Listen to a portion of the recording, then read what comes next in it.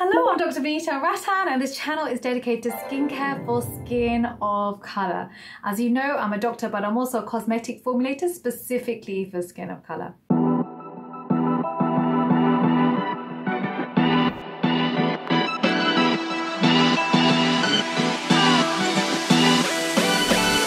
Now, with us, our melanocytes are large and they are easily triggered. One scratch, one bite, or one burn, and we hyperpigment. Literally, I say one mosquito can take down our skin, and we really have to be careful that we don't irritate our skin because our skin is unforgiving, and we have to be more educated and more empowered when it comes to taking care of it.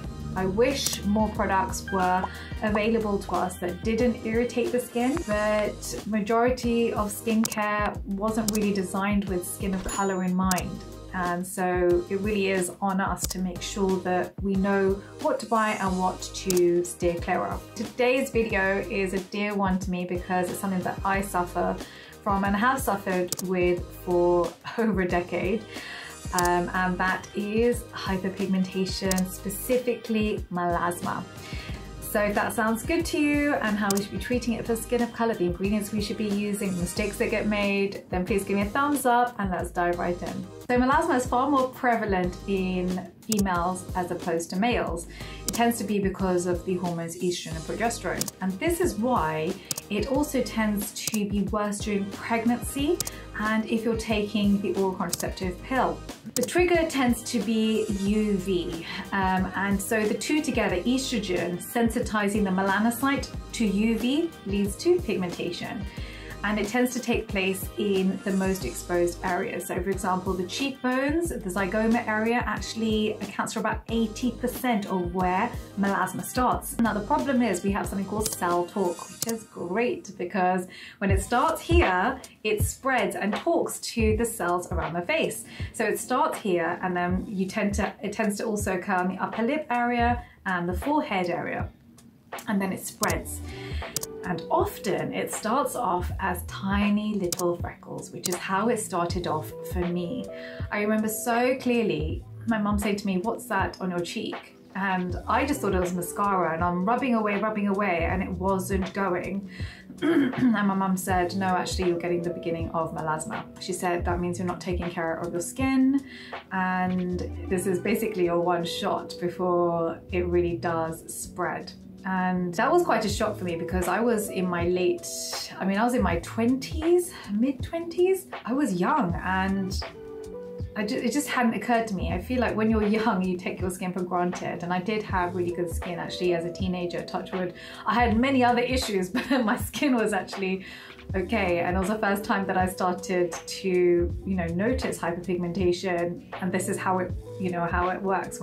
When you are affected by something, all you can see around you is hyperpigmentation. You will carry on as normal and you think these freckles are cute, and one day they start to expand and amalgamate, and then they just start to form large patches, and then they're just no longer cute, and you're now in a point of full-blown melasma that you really need to work hard at to reverse, if not even get professional treatment. I don't even want you to get to that point. That's why we go on and on about sunscreen. UV is really the biggest enemy, and no matter which ingredients you put on your skin to try and treat your melasma, it will not work if you have not 100% blocked UV from your skin.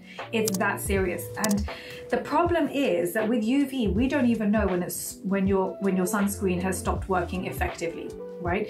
The way sunscreen works is that it forms a continuous film on the skin. There's no alarm bell that goes off to say, your sunscreen's not working anymore. And UV is hitting your skin, because anyone with melasma will know that 5 minutes of direct sunlight will worsen your pigmentation.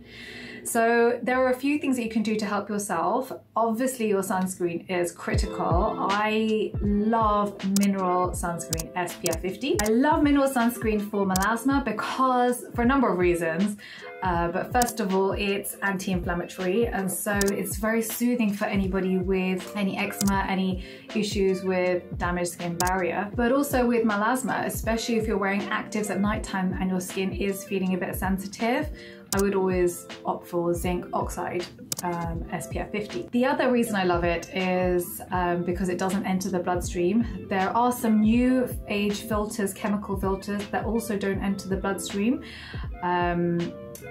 So it's just one of the reasons that I like it. To date, we don't know if there's any impact of chemical sunscreens entering the bloodstream. We're waiting on data for that, but it's one of the reasons we tend to say to pregnant ladies, you know, opt for mineral over chemical. The issue we've had with zinc oxide is that it leaves a white cast on the skin. And so, as you know, for the last 2 years, I have been formulating the world's first mineral sunscreen, which has got 17% zinc oxide in it, for skin of color, and it is invisible on all skin. I want it to be universal. I wanted my husband to be able to wear it, so yeah, we decided to make it invisible rather than tinted, so you know, men and women feel comfortable wearing it, and I'm wearing it right now under my makeup. So we haven't launched this yet, but we will, and it's designed for skin of color. I've actually put in a trademarked ingredient called Melasma into the sunscreen, which is called Inzincable. And Melasma is a stem cell complex which actually reduces melasma during the day. So it is skin pH neutral and UV stable. And so during the day, it will slow down the rate of melanin production from the hyperactive melanocytes. Right now, we are in clinical trials for skin of color, and I cannot wait to actually release it and have you all have just the best sunscreen for skin of color. So keep your eyes open. There's a link down below if you want to be on the VIP list for that as well. Right, moving on. The other things that you need to have are, of course, your wide brimmed hat.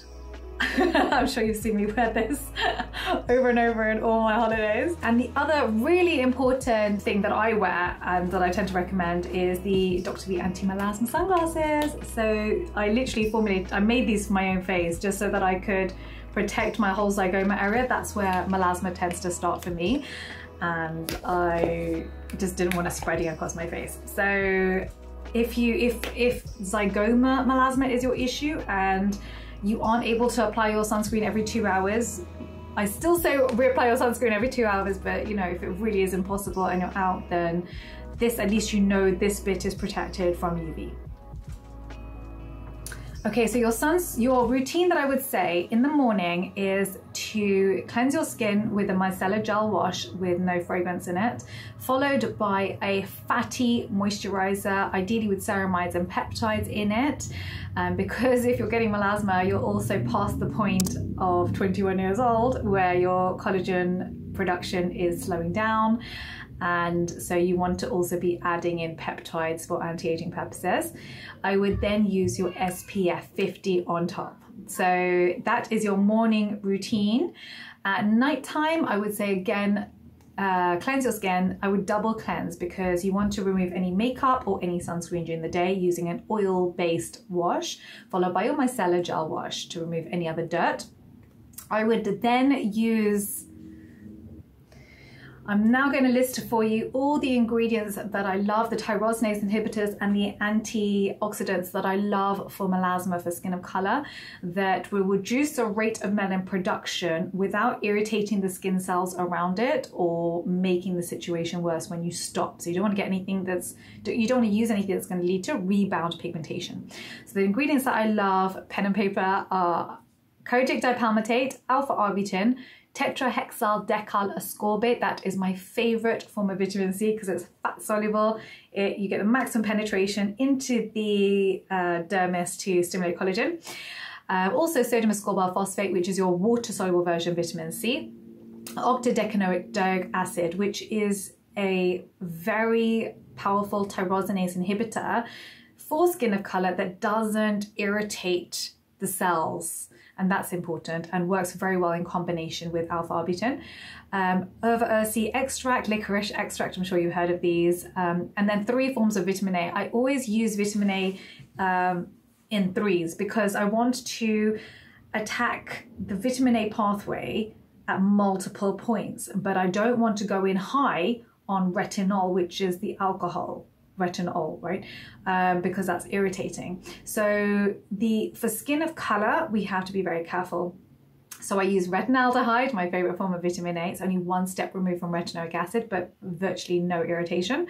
Retinol and retinol palmitate. So guess what? It didn't exist. All these ingredients in one product didn't exist. If it existed, I would say go and buy it, but it didn't. So guess what I did for you? I created the world's first facial pigmentation kit for skin of color. I put all the ingredients in it.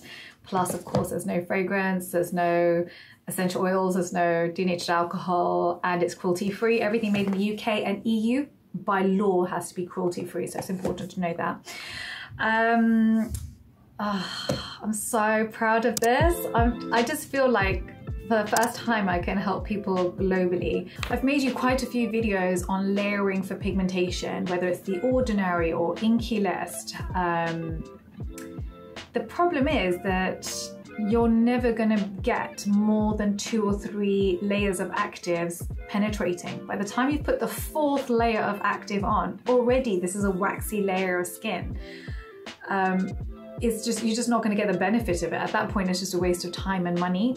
And for us, I've always said that cocktail creams of tyrosinase inhibitors are really best for us because we actually need all the ingredients simultaneously at the correct percentages, penetrating at the same time. Otherwise, we just don't get the benefits of it. I've run clinical trials on 2, 3, 4 tyrosinase inhibitors and have seen 0 results for melasma. For melasma, we need 8 to 10 different tyrosinase inhibitors at the same time. The problem is it's an expensive product to make. Retinaldehyde itself is one of the most expensive ingredients, which is why you just don't find it in products. Tetrahexaldecaloscorbate is extremely expensive, which again is why you don't find it in many products.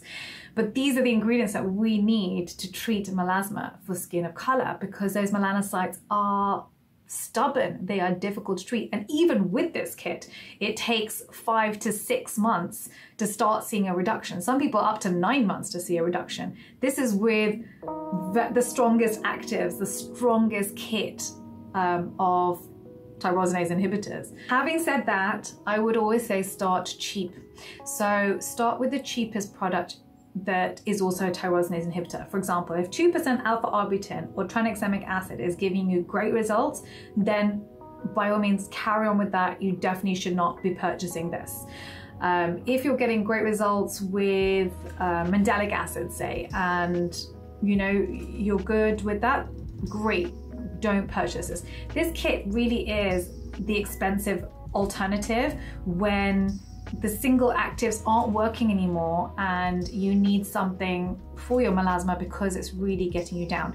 Again, if it's not getting you down, then again, please don't buy this because it is expensive and it does take time for it to work. You're gonna have to be patient. Okay, so what we layer on top of the facial pigmentation kit is actually a fatty, non-fragrance moisturizer. So the same one you wore in the morning is absolutely fine. And then on top of that, if your skin is particularly dry, then okay, you can put 100% Scradian on top, but actually if you can avoid it, it's better too, because I just don't want to dilute the tyrosinase inhibitors. And already in the kit, I've actually put in emollients, I've already put in humectants, so you don't need anything additional on top. So all I really want you to do is clean your face, put this onto the melasma, the pigmented areas. You can moisturize the rest of your skin. And that's basically it. That would be the nighttime routine. Just so you get a closer look to see what the kit looks like. So it opens up like that. So proud. Okay, so I'm in the comment section for 1 hour at the launch of every single video, so don't forget to ask me your questions on melasma, how to use the kit, etc. You can purchase it from the link below, which is Skincare by Dr. V. Don't forget to subscribe to YouTube, but also to my Instagram at the Hyperpigmentation Clinic and Skincare by Dr. V, and on TikTok, which is Dr. Vanita Rattan. I've also got a free guide for you for skincare for skin of color. The link is down below. Thank you so much for watching.